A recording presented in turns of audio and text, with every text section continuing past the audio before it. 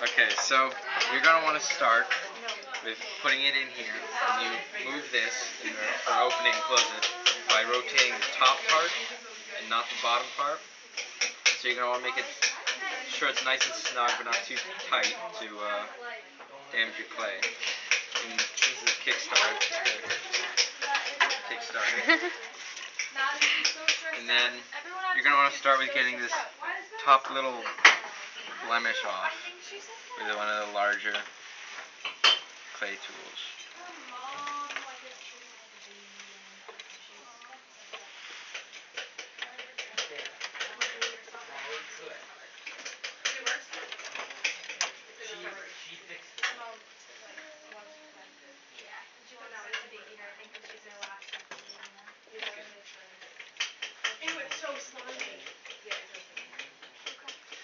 So once that's off, you're left with more bowlish finish. And then what I do to make a foot is you get it started going again.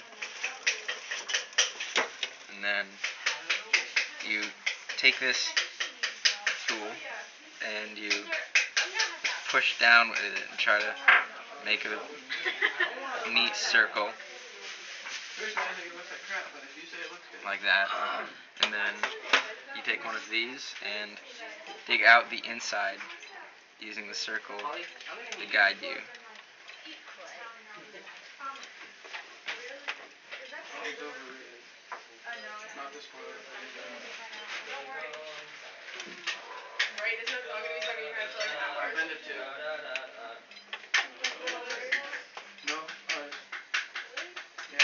You're not going to make it too deep because you don't want to go through the clay, the bottom of it. Do you enjoy it, or are you just like, shut up? Okay.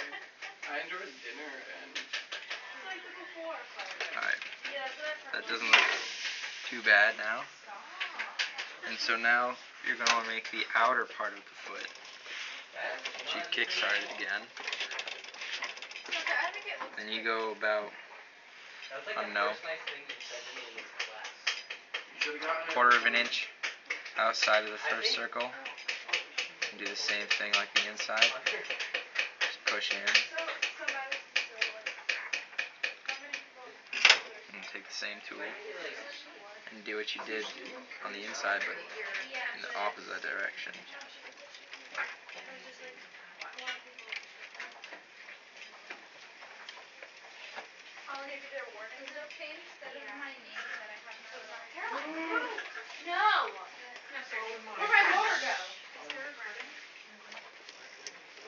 Now you can play with the depth if you want a larger foot or a smaller foot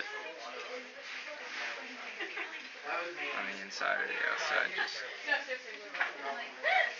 as long as the foot, the bottom part of the foot is the only thing touching and the middle part isn't.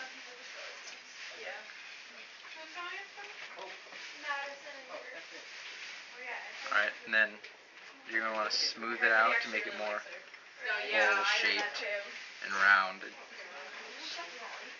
Does anybody need any clay? Not the teacher. Yes, please. I'll be a heart attack by the end of the year. No, we're not. She Took away 5 things out of your week. Okay, Priscilla, it's not that. Yeah, it was. I'm sorry. Alright. So now you have the beginnings of a foot. Now it just needs to be refined with sharper tools and more precise.